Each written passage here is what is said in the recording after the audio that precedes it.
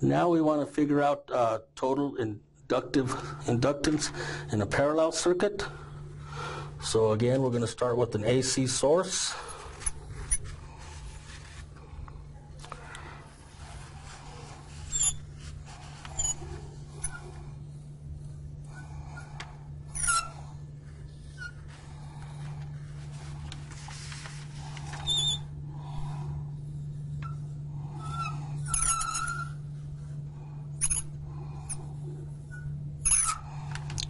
This is L1, L2, and L3.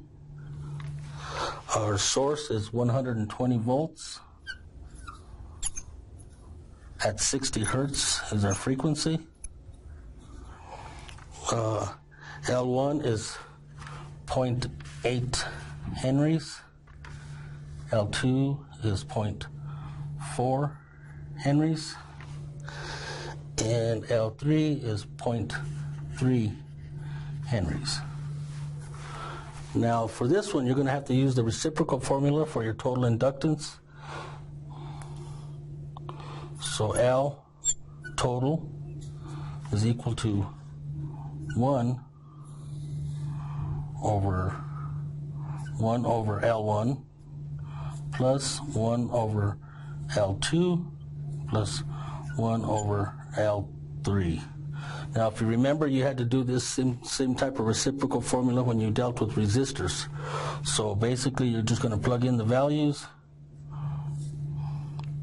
0.8 henries plus 1 over 0.4 henries plus 1 over 0.3 henries. So the most important thing that you need to remember is how to plug these numbers into your calculator. So what you're going to need to do is you're going to need to 0.8. You're going to hit the reciprocal button plus 0.4. And you're going to hit the reciprocal button one more time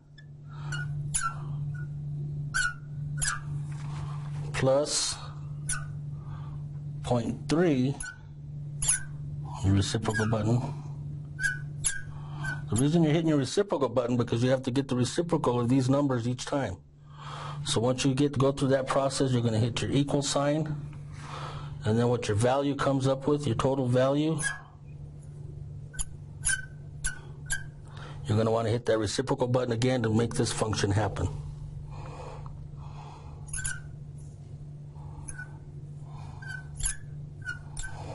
Okay, so our total inductance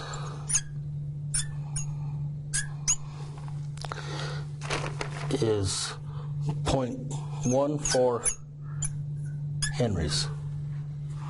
Okay, now you're going to need to find your inductive reactance. You use the same formula as you did for series. Inductive reactance again is X sub L equals 2 pi FL. 2 times pi is equal to 3.14. So again, I just use a constant of 6.28 to eliminate too many buttons on the calculator, times our frequency of 60 hertz, and times our inductance of 0.14 henries.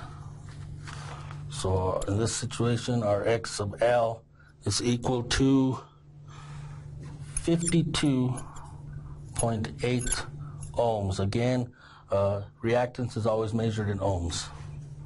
So if you want to find your total current, again, you use Ohm's law. I total is equal to our voltage total over our inductive reactance total. So I total is equal to 120 volts divided by 52.8 ohms, and that will give us I total is equal to 2.27 amps.